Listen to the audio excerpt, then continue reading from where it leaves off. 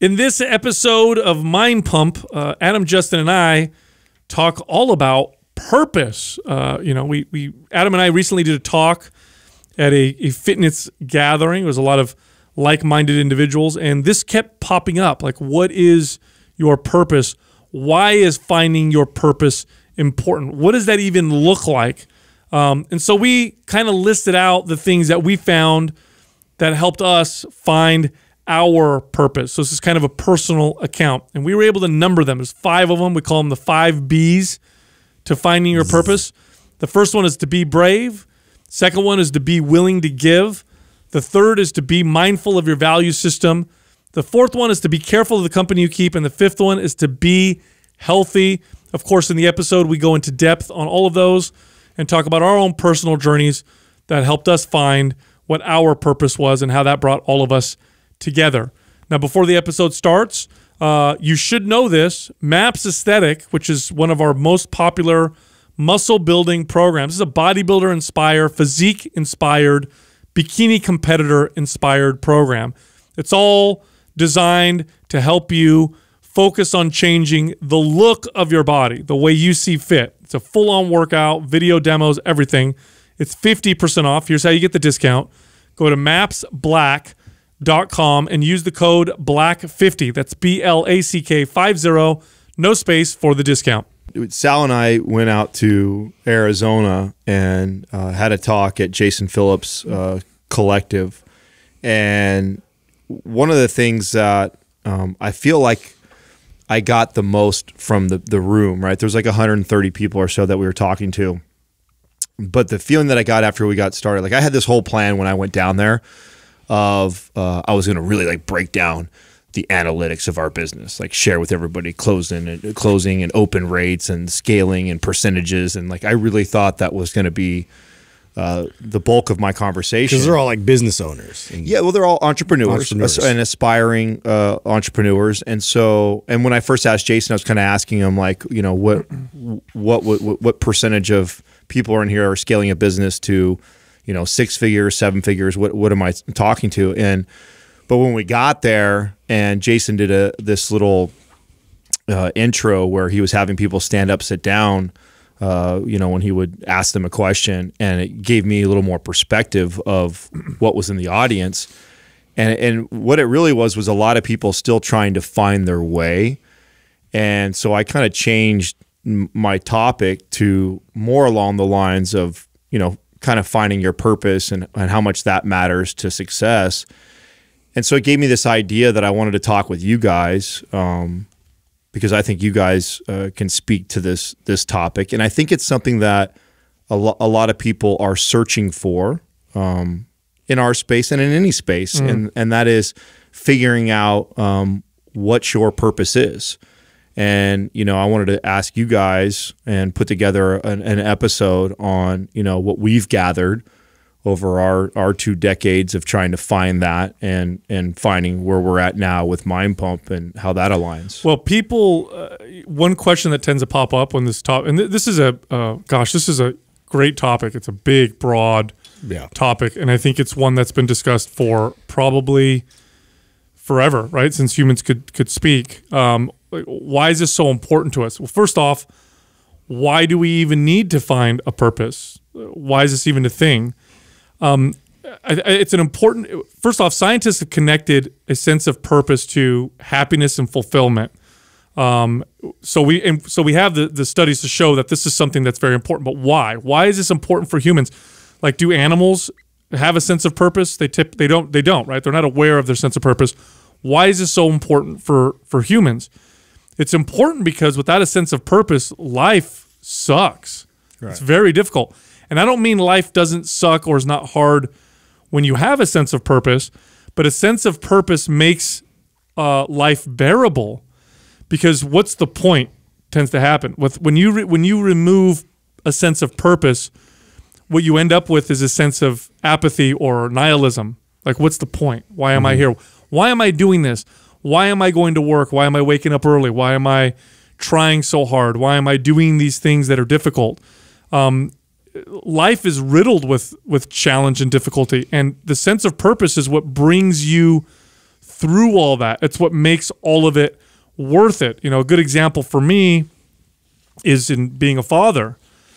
If I were to break down, if I took out purpose, if I eliminated the sense of purpose that having my children, what that gives me, and I just talked about all the stuff that goes into raising kids and having kids, the money costs a lot of money to have kids, time, you lose a lot of time. Your free time is sleep out the window. Yeah. Sleep, you're not going to get, and if you're young and you're listening, you're like, oh, I don't need that much sleep. You don't realize how much sleep you need when you don't get a lot of it. It makes a big impact. Everything in your life is impacted in a way that takes away from all the stuff you can devote yourself.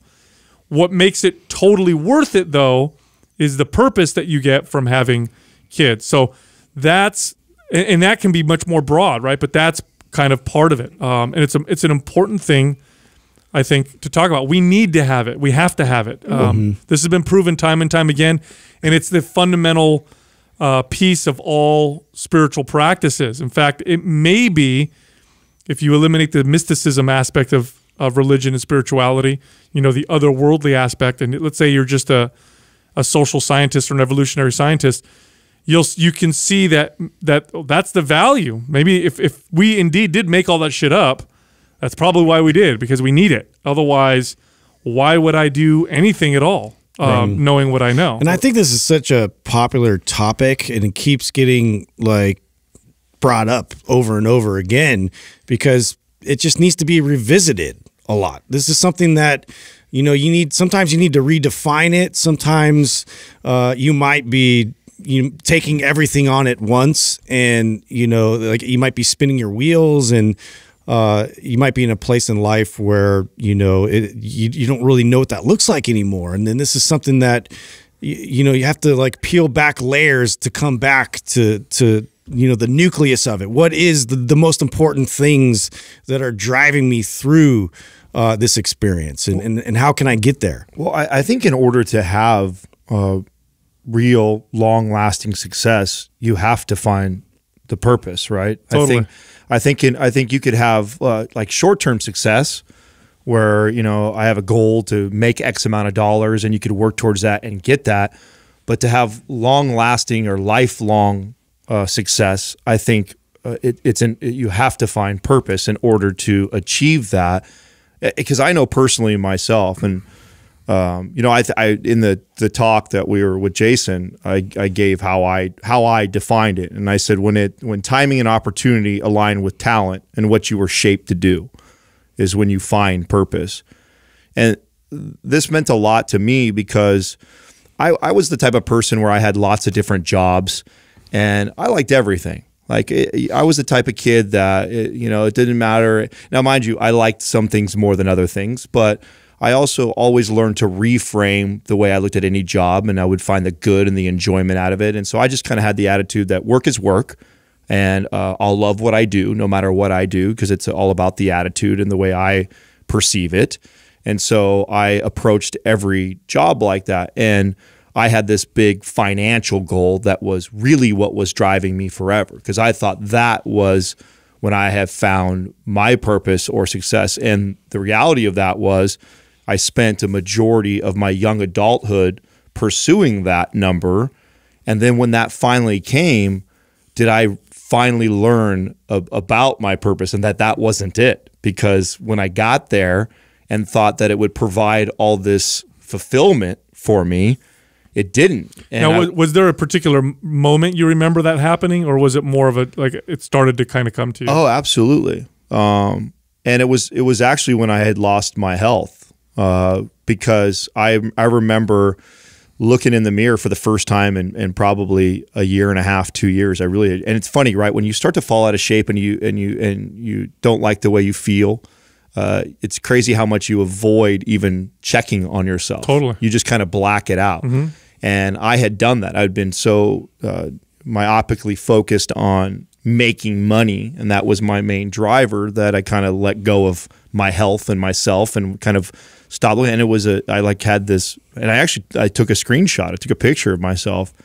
And that's what it was I was looking at it and I went, oh my God, I've completely let myself go. And yet I have all this money. And that moment, like, all of a sudden made me start to like dive deeper. I started going like, okay, I'm unhappy with my health right now. What else am I unhappy with? And the irony was I started to go down like my, personal relationship that I was in at the time and where that was, and that was going south. Two of my best friends at that time, our relationship was on the verge of us not speaking together anymore. Like, I wasn't really spending a lot of time with my family members. And so I'm like going down the list of things. And I also at that same time too was starting to lose any sort of joy that I had in the current work that I was doing. Now I have the ability, anything that I start to do, I can get competitive with myself and enjoy, getting better at it and making more money. But I had already done all that for the last couple of years, and I was making all this money, and yet I was really unfulfilled. And so that was a really pivotal moment for me, because the thing that was driving me for most of my life didn't give me the purpose or fulfillment that I thought it was going to. Yeah, you need a sense of purpose, not for the fun and easy stuff. I think that, although sometimes you do too, but I think people think, it's the fun and easy stuff that's where you're going to find it. Like, everything's going to be awesome. I'm going to love everything. That's not really why you need a sense of purpose. It's easy to get lost in that. If it's the hard stuff that you need the sense of purpose for, because when shit gets hard, and it will get hard, and feelings do change. We talk all the time in fitness about, how to get motivated to work out, and I need to get inspired and motivated. There's nothing wrong with feeling good and feeling motivated and inspired. But if that becomes the only driving factor, you're in for a rude awakening, because at some point, like all feelings, the feeling of motivation, inspiration will dissipate, and then you're left with nothing. Now you're doing something that you don't have the motivation, inspiration to do, and that's what you rested everything on. You stop. You stop doing it, and this is what ends up happening in fitness. And I use fitness as an example because it's my expertise, and it's also very black and white and very clear. But apply that to anything. I'm motivated and inspired to go start this new business. Okay, you're doing this business. What happens when the motivation, inspiration is gone? Do you still do it? Do you still want to do it? What keeps you going at that point? It's that sense of purpose. Well, I wanted to break it down in like something that people can like take away and some simple points. And I love using like acronyms or easy ways to remember, and listing it off in like the 5 B's. And the first one that comes to mind reminds me of something you said, Sal, in your talk that I thought was really powerful, and that was be brave. And I love the analogy that you give about Superman going into a burning building, and is he brave when he does that? If he flies into a burning building to save somebody, is he brave when he does that? And the truth is, and you talked about this, that he's not. He's not, because there's no consequences. There's no risk. Right. Be brave is not the same as be fearless. I know we hear that all the time. I have no fear. Be fearless. You're going to be scared. In fact, that's the only time you can be brave. Right. You don't need bravery to do things you're not afraid of. For some people, being extremely brave is standing up in the front of their classroom and presenting their group project. For some people, being very brave is admitting to somebody that you have an addiction. For some people, being brave is the first day they walk into the gym because it scared the shit. Obviously, for me, I walk into a gym all the time. It doesn't make me brave. I have no fear of walking into a gym. But being brave literally means looking at your fear. What am I afraid of? Because that's going to tell you a lot. They talk about that in other terms and stories of like there's the dragon that's watching is looking over the gold. It's like you got to look where the dragon is before you can find the treasure. You have to find your fear, and that's where you can be brave. What am I afraid of? Oh, I'm afraid of starting a business. Okay, why? Let me. And if I want to be brave, I have to tackle that. Well, there's a great quote that says, "On the other side of fear resides success." And I think that's such an incredible point. And it also reminds me too of when you're young, it's like we talked to a lot of like early 20s people that were at this talk, and everybody is like, I'm trying to, what's my purpose? What's my purpose? And a lot of times it's causing them to overanalyze, and they're sitting in place, and they're not taking chances. They're not doing anything because they're trying to find the purpose first. And I think part of being brave, and why I think this is a great first point, is the importance of actually getting out there and just playing. To read and play and learn and fail is part of that process. Totally. Well, failure, I mean, that's a huge topic on its own, and that's tied in with fear. And that's a lot of people don't want to do things that, you know, they will fail at, and other people will see that they failed at that. And this is something, I mean, I had to work through that entire barrier with a lot of things I've done in the past to try to get forward, to move in a direction where I was trying to go to be successful. But to be able to get on the other side, you have to acknowledge those failures will happen. I may not be good at this, and I will be, you know, people will judge me this entire process of me trying to get to where I want to go. And that scares the shit out of a lot of people. And to be able to recognize I am fearful of that and I'm doing it anyway, that's where, you know, it starts. I'm going to take it back to fitness and health and use an example there. So at some point, and this is going to happen maybe in our lifetime, at some point, scientists will develop a exercise in a pill. This is going to happen. It might happen in our lifetime, probably in my kid's lifetime, where you'll be able to take a pill and get all the effects that exercise provides on a physiological level. So I'll take the pill, I'll build a little bit of muscle, my body will burn more calories and body fat, and I'll get better physical health. Now, that's nothing wrong with that. That's a good thing, but it's not going to provide nearly the same benefits as the fitness journey provides now, because the fitness journey is filled with fear, failure, and chances to be brave. There's not much bravery required to swallow a pill. And if the pill does everything for you, there is no failure. There is no learning. It's just take the pill and here I go. Anybody who's been working out for 10 years or longer, even 5 years or longer, will tell you that journey was filled. It's riddled with failure. It's riddled with challenge. And the challenges don't stop. That's the wonderful thing about health and fitness, is the deeper you dive, the more you unravel about yourself, and the more opportunities you have to grow. And so that's a part of it. And I'm not just talking about fitness. You can put this anywhere else. It's that willingness to tackle what scares you most, and that requires a tremendous amount of bravery, and it's extremely uncomfortable. Now, what does that have to do with purpose? Well, think about this for a second. If you're tackling your fears, which suck, if you're being honest with yourself, don't be like one of those people that's like, man, I tackle my fears all the time. I go skydiving. Yeah. No, you love skydiving. That's not really a fear. Yeah, you get excited, maybe a little scared, but you have to be truly honest with yourself. What am I really scared of? Is it commitment? Is it taking a chance in business? Is it, you know, whatever? By tackling those things, you start to you actually naturally will try to find a sense of purpose, because otherwise, why do that?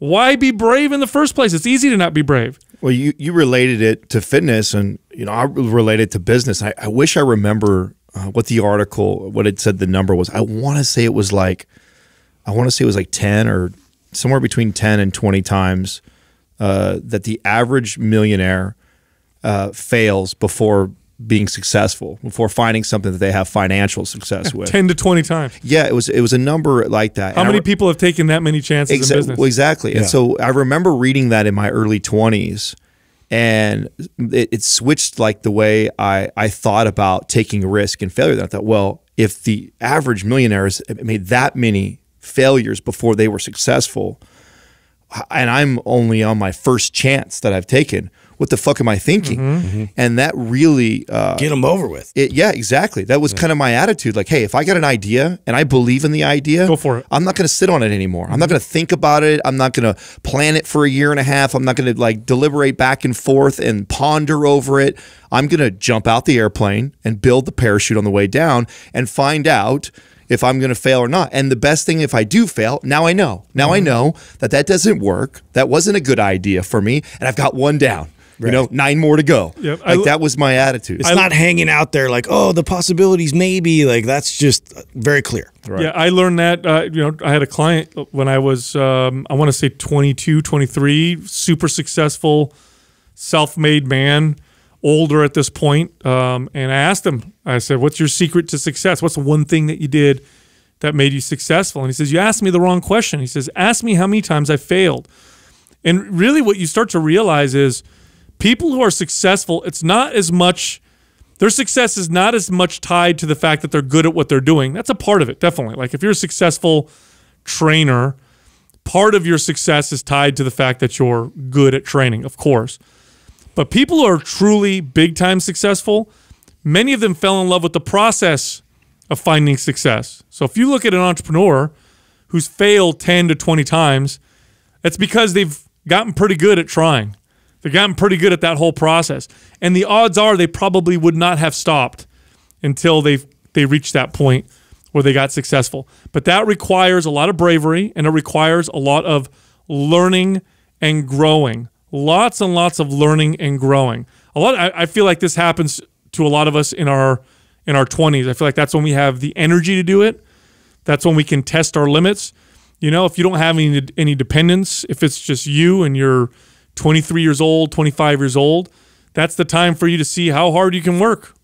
That's the time for you to know what your limits look like. Don't hurt yourself, but know what your limits look like. That's the time for you to swing the bat really hard, take big chances, fall on your face.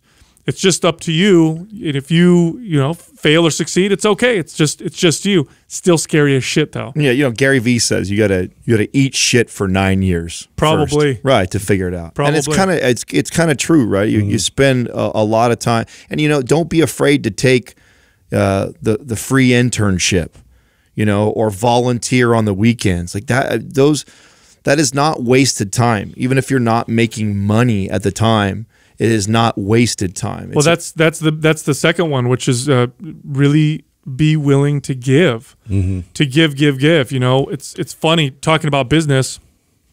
Some of the most driven people you'll meet in terms of their work. Some of the people that you'll meet that you'll find, wow, this person is extremely dedicated to their job. They're extremely dedicated to their career. Some of the most dedicated people are people who work for free. They are volunteers. These are people who give. They give. So what does that mean, be willing to give? What are you willing to give? And that'll point you in a bit of a direction, won't it? Yeah. If I'm willing to give for this thing over here, like for me, when I started in the fitness space, you think I got paid for every hour I was in the gym or for all the advice that I gave clients on the workout floor? I lived in that gym because I was willing to give. I think it was Bishop Barron, he talks about love and he calls it spiritual physics, where for you to fill yourself up with love, you have to give love. Well, I think in business there's a bit of this as well. You can call it entrepreneurial physics. The more you give, the more you tend to receive. So, I mean, in more specific terms, the more advice I give people on the workout floor and the more time I spend there, my odds of becoming successful are much higher, and my odds of finding my purpose or feeling my purpose, go up quite a bit. I also think this falls in the category too of like, I remember I got asked in an interview recently, what would you guys ever sell Mind Pump, or what's your vision for 10 years down the road? And it made me really think about like what would I want to do, and it also really confirmed that I feel like we had found our purpose, because I can honestly say if we sold it all and it was we made a bunch of money off of it and we were done with it, I wouldn't want to stop doing it. Like, just because money is now not a part of the equation, I no longer need that anymore. I would still want to come here every day and have conversations with you guys and with the brilliant minds that we get to have on the show.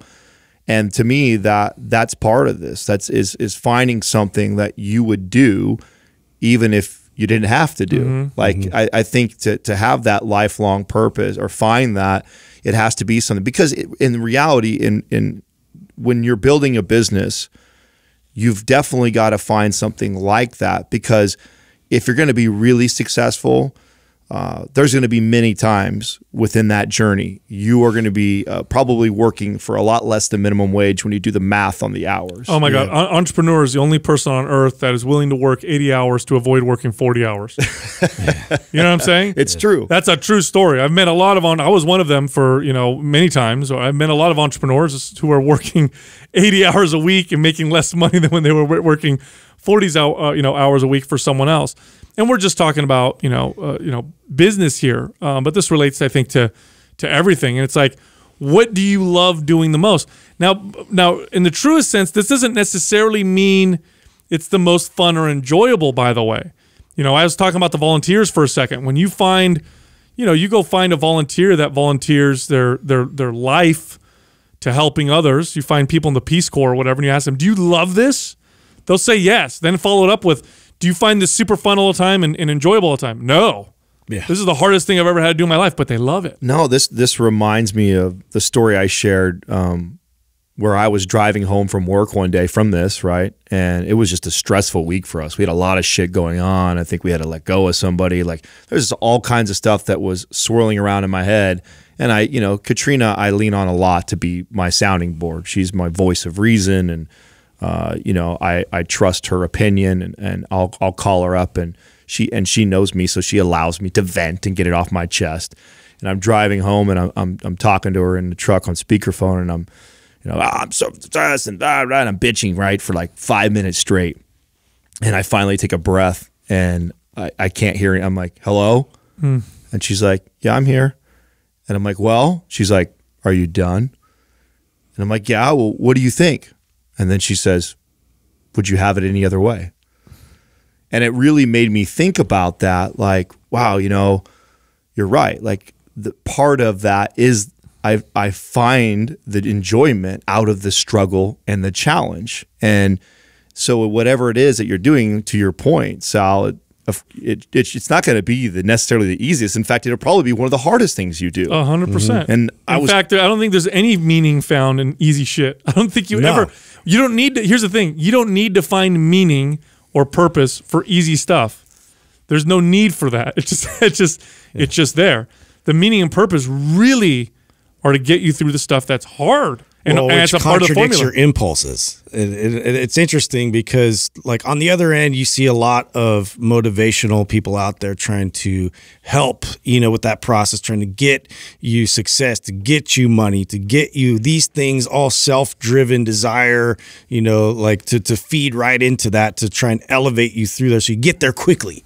And, one of the biggest things, like, I've found is the more I take myself outside myself and start giving and pouring myself into other people, it's amazing what that comes back. And I'm not even trying to get anything back, but it comes back and it accelerates so much more than it does when I'm pursuing something so hard just for my own interest. Oh, totally. And here's the irony of that. It's not giving to others or giving to others or giving for things other than yourself with the expectation that you'll receive. Right. Now, what'll end up probably happening is you're going to receive in different ways, either from fulfillment or sometimes directly. Clarity, like you were seeking, things like that. Relationships. Yes, but the reality is to give in this truest sense is for the unconditionally. It's for the will of the good of the other person or the will of the good of the other. It is not for you. So if I'm giving, it's not because I want anything. It's for the love of giving and for the love of making you, helping you better for your sake. And this is a tough one because oftentimes we sell it by telling people you'll get all this stuff back in return, but then it doesn't work.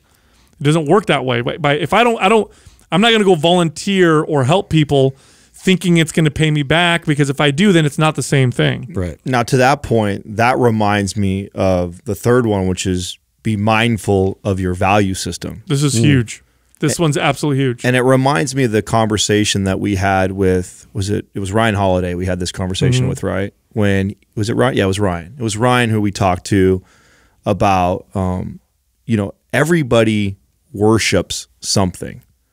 Whether you're religious or non-religious or not, there is there is a hierarchy of things that of importance in your life. And whether you do that subconsciously or actively, it's there. And so I think being mindful of your value system is extremely important, and how unfulfilling some of the things that I think we in our society, and I'm definitely guilty of this. I shared, that for a long period of my life, whether I believed in God or not, I'd be lying if I said that money wasn't at the top of my value system. It was a main motivator and driver for me for so many years. And that can be, it doesn't have to be money, it could be anything else, but becoming aware of that and its potential pitfalls, I think, is extremely important. The fact that we have free will to make choices every day, in order for that to exist or to work, we have to have a value system. So what I mean by that is, you're taking a walk down the street. Well, first off, you're taking a walk. Why have you decided to walk? Because it's more valuable to walk than it is to stand still. That's the decision that actually happens. You might not be entirely conscious of this, but that's what you're deciding. Then you decide to take a right. Now, why did you take a right instead of take a left or go straight? Because right, you valued going right at that moment more than those other choices. Why did you pick the shirt that you're wearing? Why do you choose the people you hang out with? Why did you eat this versus that? All those things. All of those are based off of the fact that we have free will, and that free will, in order for that to exist, it means that we have to create a value system. Okay, so at the end of the day, when you go all the way up your value system, at the very, very top of that is what you worship. It's the number one most important thing that you value. Now, a lot of people, if you ask them this and you say, okay, what's the number one thing that you value? Oh, I value, number one, family, or number one, a clean earth or whatever. That's fine.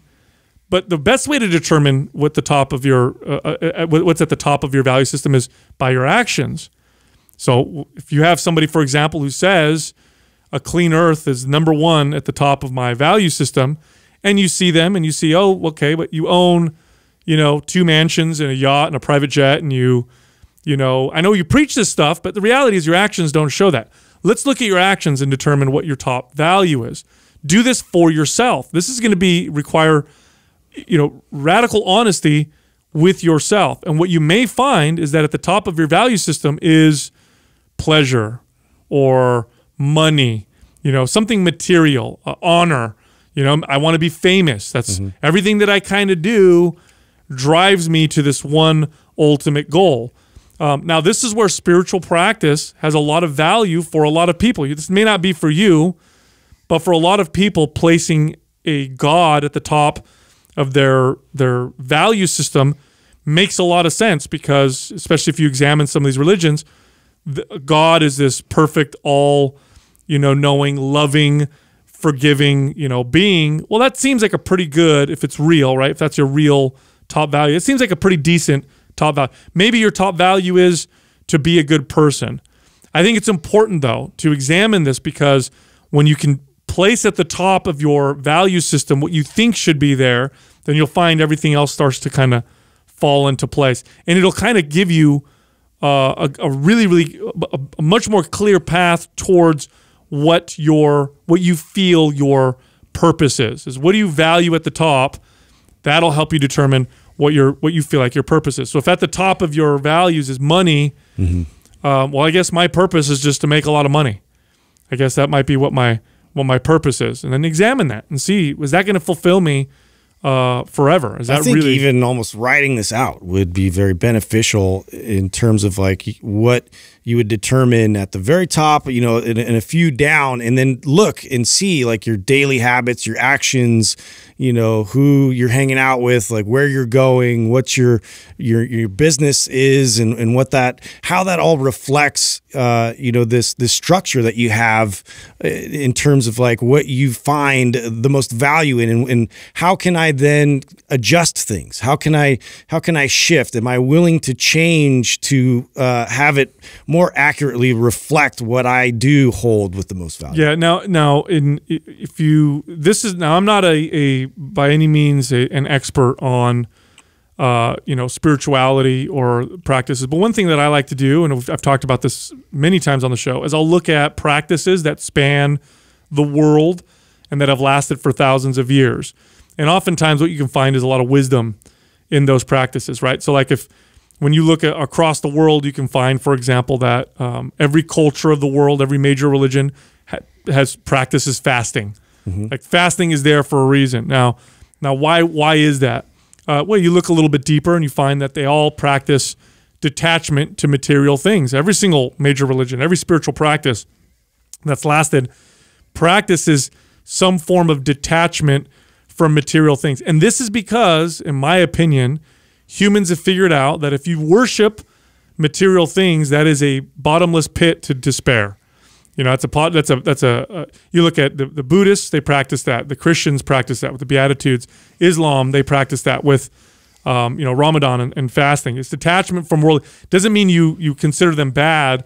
It's just, and this comes from the major spiritual teachings.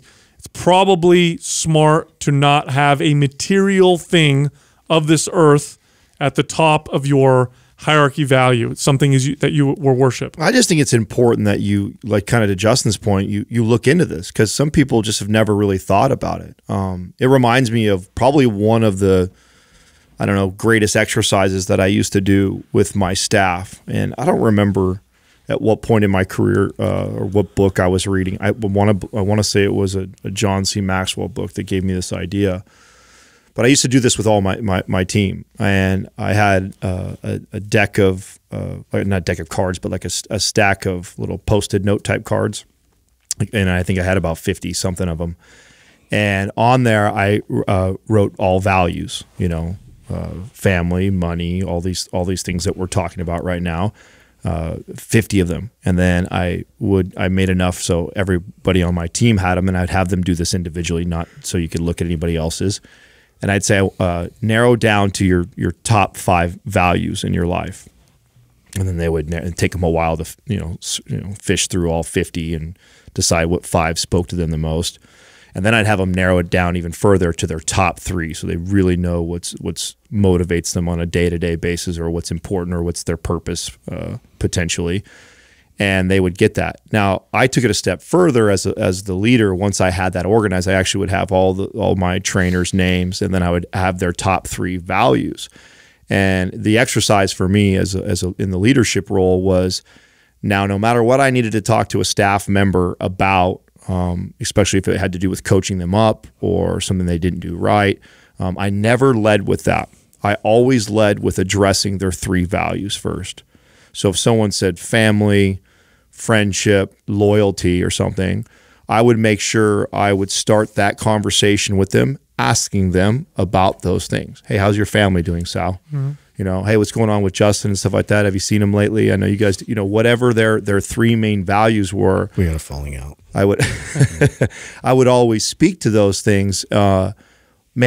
Just connecting to people and helping them connect, that was a powerful tool in managing a team when we were all on the same page. And so I think there's a lot of value in that. Totally.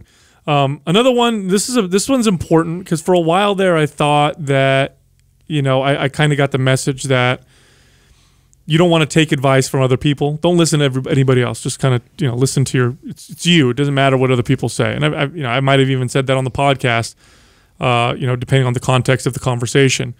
And I think there's some truth to it, but I also think there's some truth to taking advice from certain people. I think the next one could be labeled, be careful of the company you keep. Now, that doesn't mean distrust the people around you. No, just be aware. That means be aware, because the people that you respect and trust the most, who have your best intentions, are the ones you should take advice from. Because here's why, okay? I'm going to use a sports analogy. You ready? Oh, boy. I won't put my seatbelt on. Let's say you're playing a game of sports ball. All right. I'm imagining this. Yeah. You're in the game, you're playing. What you see is your position. What you see is what's happening directly around you. You don't have the same view as another player, especially not the same view as a player on the other team. And you definitely don't see the view that the coach will see, who's looking over the whole game. Now, each one of you has valuable information. Each one of you has valid information. But do you think that you could learn from the the view and the opinion of the people who are looking at the whole game? Do you think you could learn from the view and the information from a player on the other team that may benefit you? Mm-hmm. This is the value of people around you that you really, truly trust, because they can call you out. Because sometimes actually, I shouldn't say sometimes, every day, you're inside yourself. You're seeing things through a certain lens. You may not know that you come across a certain way. You may not know that your ideas may be a little out there. You may not know that you may be a little rude or maybe acting a little selfish. But if we have somebody around you that you really, truly trust, if Adam or Justin come up to me and say, hey, man, I know yesterday you thought you did really good on that podcast interview, but you actually came across a little bit pompous. And you should probably wear deodorant. I could be like, fuck that, but I trust these guys. I know they have my best interests. I think I'm going to consider their advice and their information because of who they are. And now what determines that? Well, you're going to have to figure out how to find people that you could trust around you. One of the easiest way to do this, by the way, is to be trusting yourself. When you invite other people to be trusting by being a trusting person yourself, then you can see, kind of who these people are. But this is a very important thing.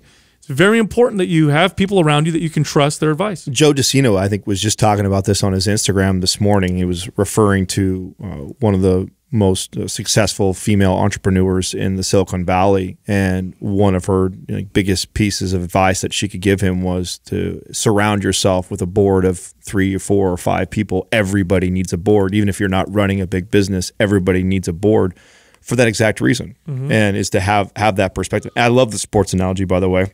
Does that make sense? Yeah, it does. Not only does it make sense, but I love you hit a slam dunk, dude. You did. We were yeah, absolutely. I mean, I was just reading actually last month or the month before. I was reading the basket in, didn't I? Yeah, you did. Phil Jackson's book 11 Rings, and coaches talk about these great players have this ability, right, to have not only hold multiple perspectives themselves, but also be open-minded to hear other perspectives. So much. It's so important. And the ones that I think hit a ceiling are those ones that maybe are talented and good at what they do, whatever their craft may be, but then are closed-minded to hear opinions from others. And I think that's so important. I also think that I 100% know that all of my success resides from me standing on others' shoulders. I mean, I did a really good job at a young age of seeking out people that were far more intelligent and successful than I was, and building relationships and surrounding myself around those people, which also reminds me of a quote that I had read at some point in my career that also changed the way I thought. And that was, you're an average of the 5 people that you spend the most time with. And I think this is really important to your point, Sal, of taking advice from people, because you have to be careful of that too, because sometimes you can find yourself in an echo chamber with people that may have a negative mindset or may be stuck in the same place in their life, and you have aspirations to go much further. But because you're constantly hanging around those people, and those are the people that are giving you advice, you become very stagnant in your life. So it's very important that you evaluate the people that you are spending the most time with in your life, and do they reflect where you want to be? And if they don't, you better start changing that circle.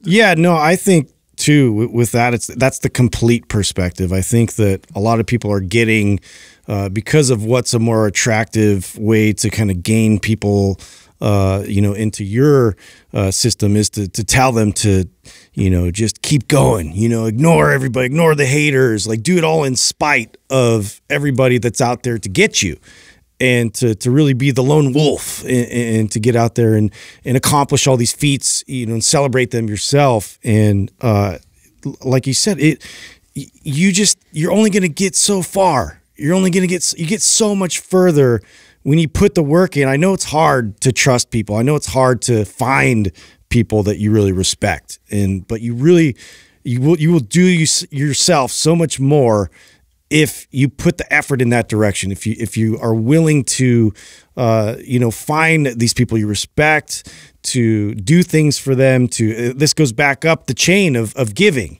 and you're going to find these people by being vulnerable, by going in that direction, by putting yourself out there. These people will present themselves, and again, this is a huge piece I think is neglecting in everybody else that's commenting on it. Those people too are the people that will tell you when you're doing what you're supposed to be doing. Oh yeah, right. When you have those people that'll be like, "Man, fucking Sal, bro, you are great at that, dude. Right. This is what you were meant to do." You surround yourself with people like that they'll celebrate your victories. Absolutely, they want to see you successful. They want to help you out. They want to rise with you. They celebrate your victories with you, and they feel the pain from your losses with you. Mm-hmm. This is an easy way to see it now. You'll find the people that are not the real people you should have around you that you trust. They'll do the opposite. They'll tend to celebrate your failures. And when you succeed, you'll notice a little bit of envy and jealousy, not a celebration.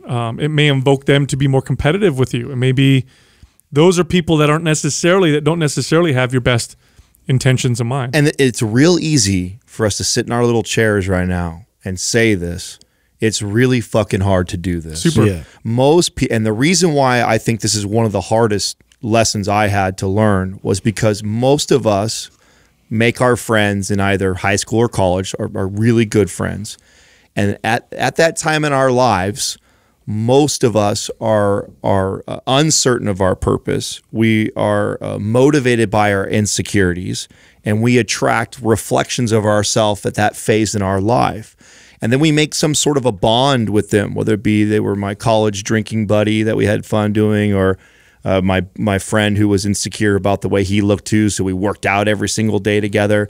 But you make these bonds and connections with these people, and years go by of friendship, and you may be reflecting now in your young adulthood or even older and going, man, I love them. I love them as people, and they were great friends when we were in high school and college. But when I really think about where I want to be in my life, and are they really celebrating my victories, and is it as painful for them when I have failures, like Sal was saying? And it's really tough sometimes to evaluate that circle that you may have built at a time in your life that you've grown out of. And that's really hard. It was a really hard thing. I had to let go of a lot of really close, and it wasn't like a one-day breakup where I was like, oh, these 5 friends of mine that are really close to me, see ya, I'm not talking to you anymore. It took years of me slowly drifting away from them before they were completely out, and that circle had completely changed. And it doesn't mean you can't still have love for those people. I think you can still have love and appreciation, but if you really care about elevating yourself where you're currently at in your life, and you're still seeking your purpose, I think it's incredibly important that you're constantly evaluating those people that you spend the most time with. Well, yeah. I mean, look, if you have people that you trust that tell you that's not really something that you're good at, or this is something you need to work on, or wow, that's really special about you, it can start to shed a little bit of light in what your purpose is. Now, the first one we talked about was being brave. It takes a lot of bravery to listen to criticisms from people that you really trust and admire. I had learned this many times the hard way. I mean, I got about 4 or 5 years ago, I got divorced, and there were definitely things at the time that my wife said that I was not contributing to the marriage, or things that I wasn't doing very well. But all I could focus on was what she was doing wrong, and we definitely were both valid. I don't learn of the validity of her until I got out. When we got divorced, and I went through that pain and challenge and that growth, the only way I could get through it was I finally sat down and said, I think she might have been right about all these different things about me. And then growth started happening. If you can get away from, if you can get people around you that you trust, and you can try, and trust means, by the way, trust is a little blind, isn't it? You don't need to trust something that you see or believe. Like if Justin tells me, hey, Sal, don't step over there because there's a hole, and I can see the hole, I'm not trusting him. He just told me to look, and I see it. Blind faith. If he says, don't step in that hole, and I'm like, there's no hole there, man, and he's like, don't, trust me, don't. I have to trust him. I know it's Justin, so I'm going to say, okay, somebody I respect, and I'm going to trust him, and that can help point in the right direction. Now, the last one, I think, believe it or not, I think is the most important one, because I think the filter through which you receive information and put things out is extremely important. It can change everything. And this is the one I think we can speak the most to, because this is our purpose collectively in this room. This is what we've all been brought together to do, I believe, which is to help people be healthy. Now, why is being healthy an important part of finding your purpose? Well, let's say, forget the physical health for a second, although we'll get there. Let's say you're unhealthy mentally. Let's say you're mentally or spiritually unhealthy. You're very, very insecure. You grew up in a poor household. You didn't have a lot of money. One of your main insecurities is money. Well, that insecurity, that unhealthiness, that unhealthy relationship between you and money is going to make all the other things that we talked about almost impossible, because that's what's going to drive you. Because you're insecure, that becomes your purpose, and it's a false purpose. But if you're healthy, if you're healthy physically, mentally, and spiritually, you are in the best position you could possibly be to make the best decisions for yourself. Healthy people, in the truest sense, make better decisions than unhealthy people. This is a fact. And I like this one because this is more black and white. I mean, the last ones that we just talked about tend to be more difficult and a bit more abstract, in the sense, being healthy is not easy, don't get me wrong. It's just a little easier to understand. Okay, how do I be healthy?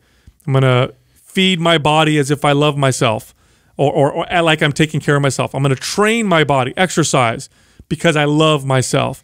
I'm going to get good sleep because I care about myself. I'm going to surround myself with people who are good for me because I care about myself. I'm going to learn things. I'm going to grow, be a healthy person. Now you're in this amazing position to make great decisions for yourself. Well, it all feeds into, making better decisions constantly. And you're doing this and you're working on that by working on your fitness, by working on your nutrition, by working on, how my body operates more effectively. And as I'm, doing this day in and day out, there's always a decision to not do that. And so, it's very, again, cut and dry. Like, have I been putting the work in? Have I not been putting the work in? You see that as a reflection in how your body's responding, your strength, your overall health markers, all these types of things. It's like the check engine lights come up, and you can go back and revisit these things and improve yourself by just taking the effort to make sure my body's healthy. I'm presenting myself in the best light. And, it's just by, that momentum will carry into other decision-making processes, whether it's business relationships or, other self-improvement directions. I also think this can be deceiving too. An example that I think of, especially talking about the fitness space and where our real expertise is at, how many people look healthy because they're ripped. You look at their Instagram and 3,000 posts have been, shredded versions of themselves all day long. And, they're a health and fitness coach, and they're presenting, health and fitness to others. Yet inside, mentally, they're tortured. They're tortured by their insecurities, whether that be the size of their muscles or whether they're fat or lean or whatever, or just where they're at in their lives, and yet their bodies are representing that they're really healthy, but they're really out of balance. So I think sometimes this is difficult for people to see in others and to evaluate in themselves. It's a sphere. It's everything. Like, when we're talking about being healthy, we mean healthy in all aspects. Are you a healthy person in all of the?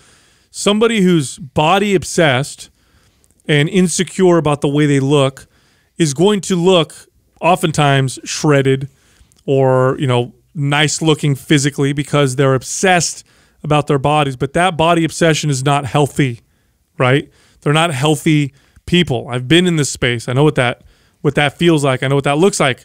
Some of the unhealthiest people on the whole that you'll ever find are people who are professionals in the fitness space. especially the fitness model side of things. Some of the most unhealthy people you ever find. They eat perfectly, they eat the right macros, they do their workouts and all that stuff. But do you think they're healthy? Absolutely not. I think you're talking about mind, body, and spirit and health, which again is definitely mostly our world. But I think there's financial health. Oh, totally. Mm-hmm. Right. I think there's a healthy relationship with money. I mean, it is a tool that is used to make this world go round. It's necessary in order to buy food and shelter for yourself, and so you need it, and it's an important aspect of life.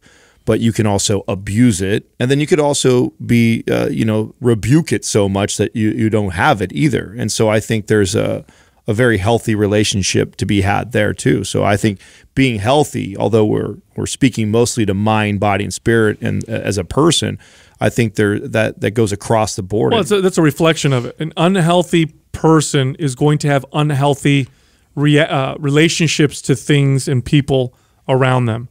A healthy, this is what I mean. This is why I say that's true, right? This is the most important. If you're not healthy spiritually, you're not going to have healthy relationships with people. You're not going to have healthy financial relationships. Well, I think too, watching that Bikram documentary was very enlightening in terms of, seeing like people that didn't put any effort in the spiritual direction. And being susceptible to ideas and concepts and people in their life that are kind of pulling them into ideas that they probably wouldn't have normally got, but they're seeking to fill something, a need that they have. They can't really understand why they have this need, but the need is there.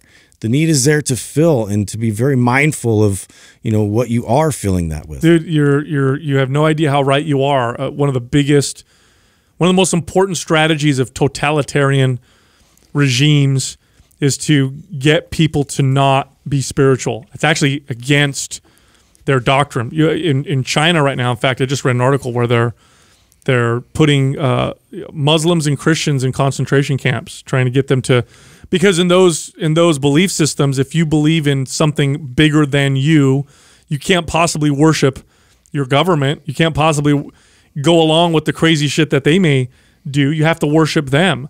So no, you're absolutely right. I think having that spiritual component, whatever that means to you, I think it could be very different from person to person, makes you a little bit more bulletproof to that, the ability of people to kind of manipulate you. But at the end of the day, again, if you are, and this is why I love fitness so much, fitness is that kind of a journey. And it's very black and white. It's an easy way to get going on this growth journey. I used to love training kids for this. Like I would train them and they'd get stronger and I'd point it out to them and then I'd make sure to tell them, you are not the same person today that you were when you first came in. You are fundamentally different. And watch their faces light up and be like, I'm a different person. And watch how it affects their schoolwork, watch everything. Well, their relationships. Part of why it's easy is because the first lesson is that it's hard.